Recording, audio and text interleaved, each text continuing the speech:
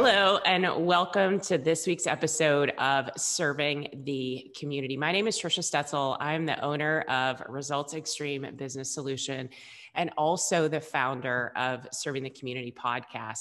The purpose of this podcast is to highlight people and organizations in our community that are giving back or volunteering to make our community, our state, our country, or even the world a better place to live.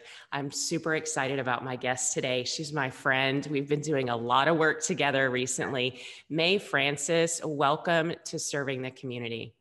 Thank you. Thank you so much, Trish. Thank you for I would having me. love, absolutely. And I would love for you to talk a little bit about your business, what you do for work, and then let's jump into directly after that, how you're volunteering in the community.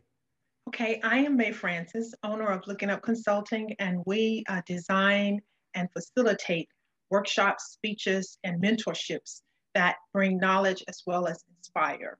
Our signature speech this year would probably be named Diversity and Inclusion, and also Walking Through Difficulty, those two actually. And same with the workshops, we also do some things that's catered to self-esteem and building the next generation. Yeah, absolutely. And I feel like you give back to the community through your own work, which I think is amazing. So very excited today, though, to talk about your involvement with Big Brothers and Big Sisters. So let's dive into that. You were telling me before we started the show that there are different chapters. So let's start there and then kind of hone in on your experience with Big Brother and Big Sister. So what I know about it is that people in different states have Big Brother, Big Sister program. And it is a program where it allows us to assist the next generation in being successful. It's that simple. I think the place where I serve is Big Brother, Big Sister Gulf Coast. And their office is located there in Galveston. And I love their theme for this year. They say potential is everywhere, just that simple. And so kind of what we do, we are allowed, they go through a screening process for the bigs, like I'm considered a big, right? And the little sister is referred to as little. That's their language when they speak about bigs and littles. And so you get an opportunity, they screen you, and they're running all these background searches on you when you express interest and come in. That's part of your interviewing process. And it takes a couple of days to get the whole thing done. And then they try to match you according to personality. Okay. Yeah. And so I think from what I understand about it, there is a model that's put out there for Big Brother, Big Sister Incorporated, and then regionally, board of directors run it according to what the main needs are in their particular area. And we have an amazing board of directors also for Galveston area, Galveston County area. I've had an opportunity to serve that board with Looking Up, to do some team building training with them, as well as the staff for Big Brother, Big Sister. So I'm kind of liking them. I'm tied in with them in a couple of different ways, and I really enjoy. That's amazing. So how long have you been volunteering with them? So I probably have been volunteering for more than 15 years. I've been volunteering, just doing things as a representative, actually, of Ashland. And I would support whatever they were doing. And then 3 years ago, I decided that I wanted to step it up. I wanted to become a big. And there's two different ways to be a big. You can be a person that's a person of influence. And at that time before COVID, this is a person that maybe once a month you did a lunch break or something like that with the student. And you guys get a chance to share and talk through those times. And then there was like the next level one where you actually committed to things outside of school, and you spend unlimited time together, a couple of times a month, outings, different things like that. And I opted to do that one. And so I started, my little was actually 12, about to make 13 when we got started, and she's 16 now. She's actually going to be 17 in June. And so we've had, we're having the opportunity to do from middle school to graduation. And I am absolutely loving it. She's amazing. She's an amazing young lady. Yeah. Wonderful. So do you take on more than one little at a time, or how does that work? I think maybe people do. For me, I only have the one little. Yeah, I only have the one little, and you have. I think they can be as young as 6 years old. And Wow. so when we were having the initial interview, I was like, no, you can't, don't bring me with a person that's 6. I don't want to shock them and I don't want them to shock me. You got to get me somebody that's older, right? That can ride with me. Yes. So it's a great program, and it's a perfect way. Like for me, I feel like I assist her mom in helping her to become everything that she can be. And so I think that's the most important part, is establishing that on the front end. You have meetings with I had meetings with the mom before I had meetings with her. Before I ever got to meet her, I had 2 meetings with the mom, and we had a chance to talk just to make sure that we were on the same page. And what was important to me, you can agree, being a mom, when you have a child that is that age, you want to make sure that people are saying what you are saying. Yeah. You don't want a new doctrine coming in from anywhere, right? I need you echoing what I am echoing. And that was the thing that was most important to me, and making sure that that I never take her for granted. I ask permission. I never tell her what I'm going to do. I ask her if it is okay, because we added some things to our relationship. Has grown over the time, so she's more like family with us. And she's over every Christmas. She comes over with my kids, and she, with the rest of my family. When my daughter got married, she's at the parties and that kind of thing. So when we lost everything in the flood, the first family that bought us a full meal was that family. Wow. So we have meshed. We have really meshed, but I follow the rules. I follow the rules because I still think that is the most important thing. If I am a person that's supposed to be like a navigator for her, she needs to see me, know how to have a good time, make the most of any situation, but following the rules, staying within the guidelines. And so we do that. And one of the rules is that you don't spend the night together while you are big and little.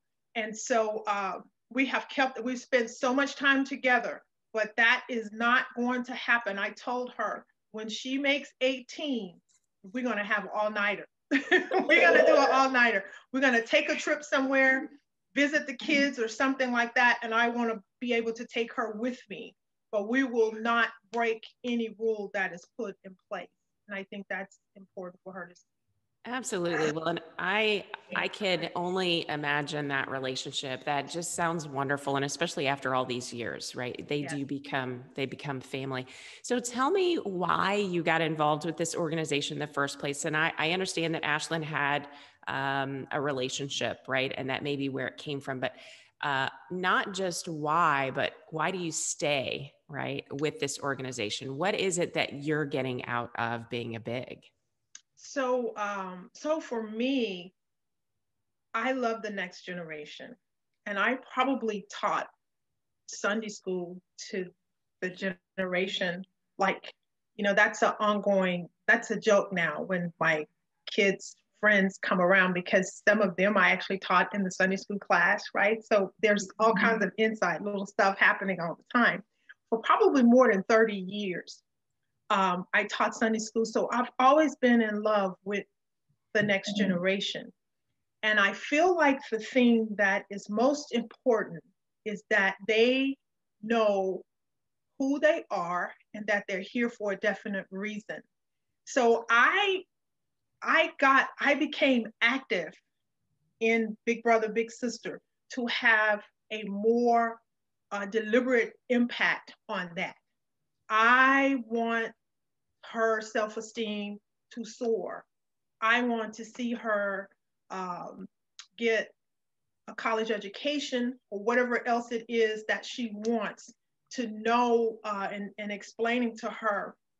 And she's going to have jokes too now, because like these years I normally do this back to school program. Well, she and her sister have been made to come to those ever since we met. So she knows what's being taught in those things too. But I mean, like, I on purpose put it that way. I wanted them to understand that they have an amazing gift on the inside, how to take care of it, what kind of behavior has a negative impact on it versus a positive impact, and just exposing her to everything I know about, you know, uh, colleges, whatever I can think of to show her, taking her to fashion shows and just showing her what's good and what's right, you know. Um, and so that keeps me on my toes. I'm telling you, the first time we were in the car together, and she said to me, um, you make me want to uh, dress up and do, and I start thinking to myself, oh my God, am I driving with both of my hands on the wheel? What am I doing? I don't need to run through that red light on the end. Like, I need to stop. Don't need to brace a stop sign. It's like, it's been a long time since anybody's been watching me. Yeah, let me rein it in and make sure that I'm saying it right and I'm doing it right, because I want to demonstrate that to her. And in the process, we've fallen in love with her and they've fallen in love with us. And just to have a relationship with her mom where, you know, things happening in the community, her mom checks in on us, we check in on her. It's great. It's great. That's wonderful. I want to be your little. Yeah, it is absolutely great. It is. That's wonderful. So, talk to me about how people can get involved. Let's say there may be a family who would like to get their little into the program, or someone wants to volunteer to be a big. What's the best way to get involved? Okay, awesome. So, people that want their child to become a little, you do it through school. You do it through school. Okay. There are forms and information there that you can get from them, and they will connect you and do the match. And what was amazing is that me and my little were so closely matched. I mean, I met this little 12-year-old that was just like a little glam monster, and I was just like, oh, this is too cute. This is amazing. She was never shy. Like, from day one, Chatty Cathy would ask me anything, and that's exactly what you want to see, right? Yeah. And then they are located. The office is located on 61st Street in Galveston. The contact person is Helga Patterson. She is the person that's running the program now. And also, if you look up Gulf Coast Big Brother, Big Sister, all of the information that you need is inside there. When you tell them that you would like to be a part, they invite you in. You have a day of interviewing. You fill out all of your paperwork, and it is quite a bit, because I mean, their biggest concern is the safety of the kids, right? And so they also are going to do a complete background check on you, and that'll take a little bit for it to come back. But when everything comes back, they start doing a match, and that was such a fun part. We had our meetings right there in McDonald's in Dickinson. That's where we had our meetings at. It's open environment, right? And so it was great. So I think I had a really good match. We are so, because now you don't have to stay with the same student each time. Okay. I requested to stay with the same student. I didn't want to change and she didn't want to change. And so we like on purpose matched. And I was thinking about that the other day. I may go for one more run of it, even after she graduates and comes out of the program, because I really like the idea of of uh, of just enhancing someone's life if I can, you know. That's amazing. Hey, I'm so excited that you came on the show. And you and I have never met in person. It is Right? 2020 after all. Yes. And I didn't know that you were involved with Big Brothers and Big Sisters until a few months ago. So thank you so much for coming on the show. Not only do you serve through your work that you do in your business, but you Yes. also serve through your volunteer work. And thank you so much for being with me today, Mae. You're welcome. Thank you for the invitation. Super special. Absolutely. And Thank thank you. you to all of our listeners. That concludes this week's podcast of Serving the Community. Thank you so much.